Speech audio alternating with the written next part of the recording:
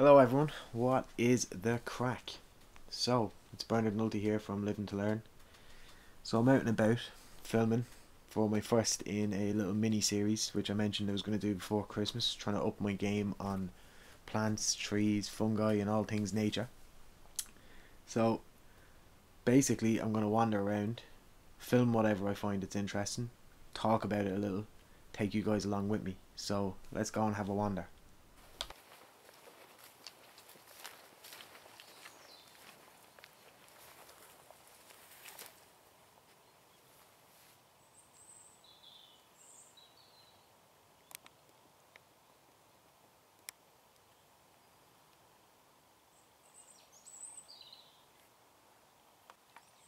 These little fellas provide some of the first colour in the winter woods.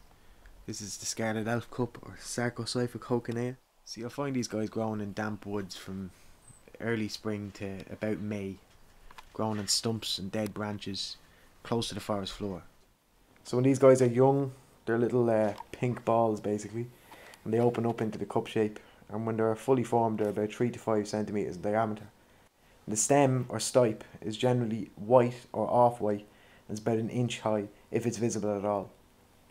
Unlike the typical idea of a mushroom, the spores of the Sarcocyphaceae family, that's a mouthful, are held in small needle-like structures called asci, or asca as a singular, which fire out the spores when come in contact with things like dogs or small animals, things like this.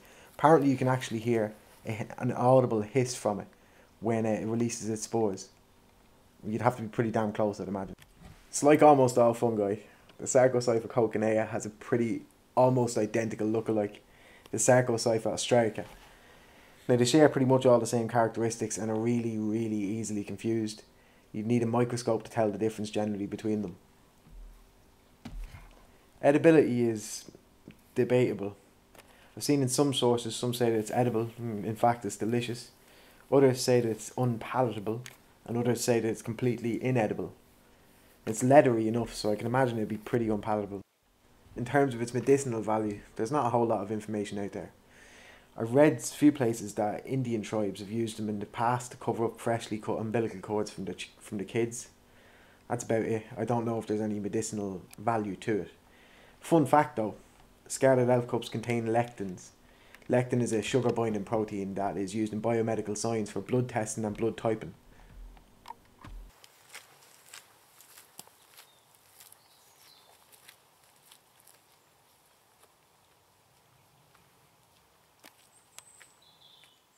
Tremetes versicolor, the turkey tail. It's a member of the polypore family. Now these guys grow all year round in deciduous forests, generally on dead or diseased or dying hardwood. They're highly variable in colours. They go from beige to orange, from dark grey to purple, hence the versicolor. So when fully grown, they vary in size between 1 to 4 inches. They generally grow in large groups and generally of the same colour in each group. They're wavy and crescent shaped at the cap, and hence the turkey tail, the fan shape. They feel thin and stiff and kind of leathery to the touch. One of the key identifying features of turkey tails is the pores on the underside. And you can tell the difference between varying species and subspecies of Tremetes by identifying the amount of pores per square centimetre. Turkey tails are edible. Taste is up for discussion. Some people seem to love them, other people just don't seem to like them at all. Other people just throw them in as filler in soups and things like that. But it's as a medicinal that turkey tails really come to the fore. Turkey tails are an immuno-boosting superpower. Turkey tails contain polysaccharide K, or PSK, which has been used in the treatment of stomach cancers during chemotherapy to boost immune systems. It has been used during the treatment of other cancers, although its effectiveness is still up for debate. All in all, it's pretty useful, edible and medicinal.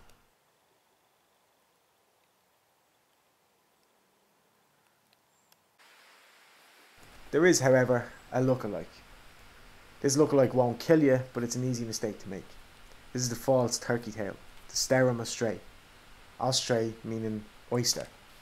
It looks very similar to the turkey tail in its where it grows, its habitat, its shape. There's one key difference, easy ID. When you turn it over, you'll see that the underside of the false turkey tail has no pores. It's smooth to the touch, actually leathery, kind of like the top of it. Whereas the turkey tail has pores, a clear porous surface. Like I said, it's not poisonous, but it is inedible and an easy mistake to make. So watch out for it.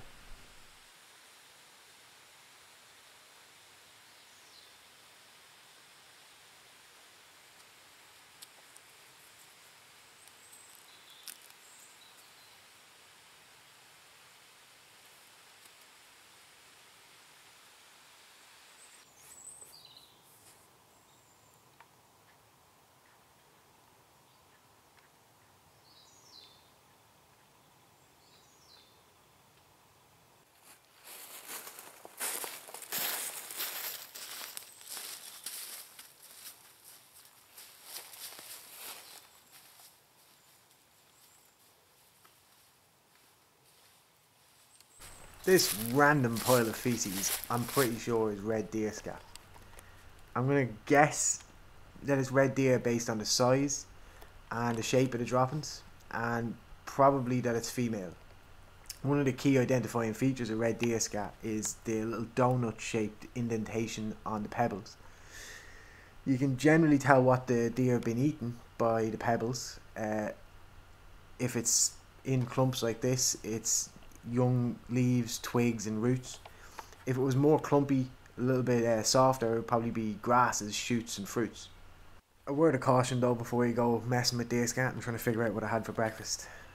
Deer scat can contain E. coli, and in some cases, pretty rare though, mad cow disease. Also, where there's deer, there's generally ticks, and where there's ticks, there's generally the risk of Lyme disease. So check your crevices, people.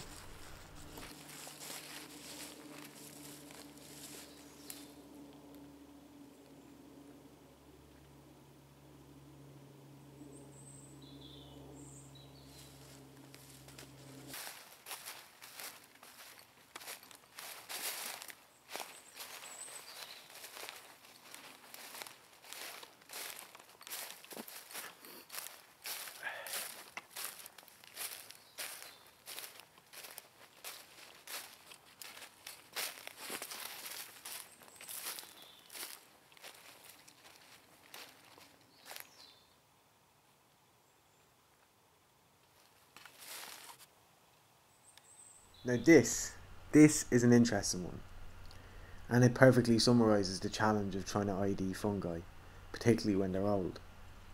This could be, and it's my best guess, the velvet shank, or Flammulina velutypes.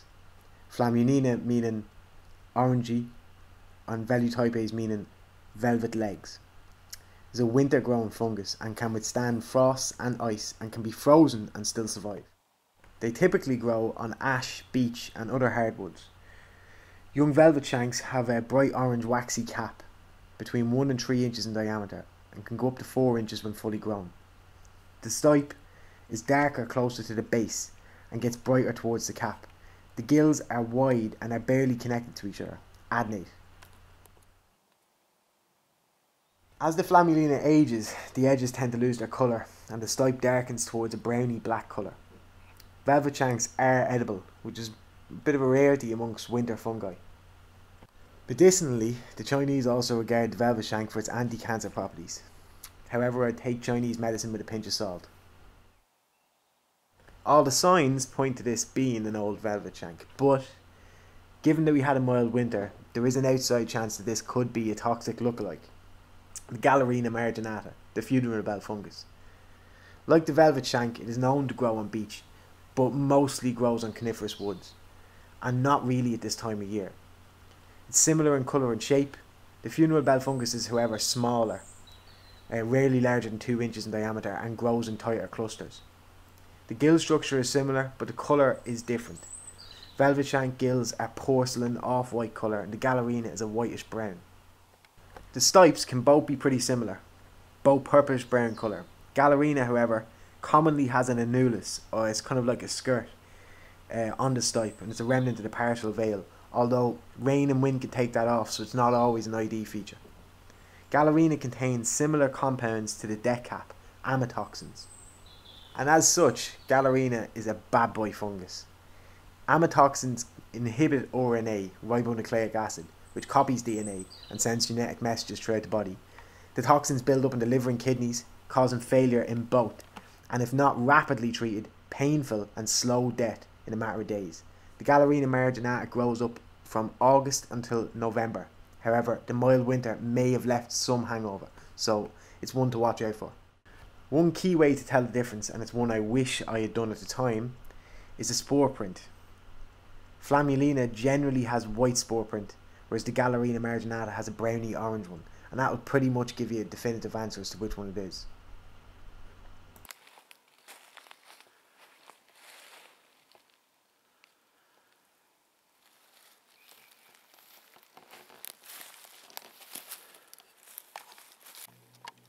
This looks like Lycopodium palatum, the common puffball.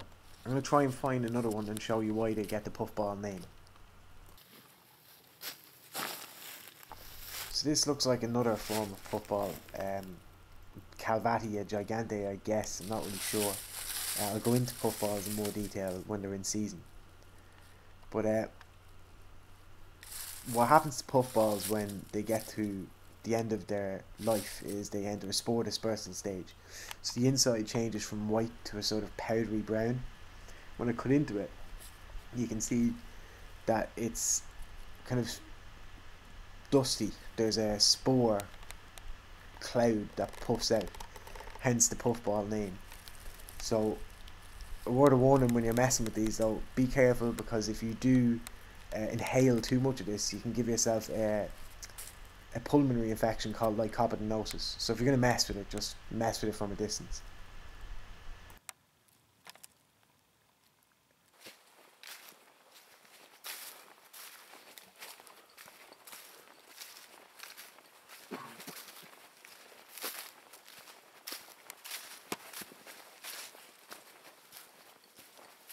So I've just felt a few spits of rain, and my car is 40 minutes away, and I have no idea if this camera is waterproof, so I ain't chancing it. So this is probably a good time to end this episode.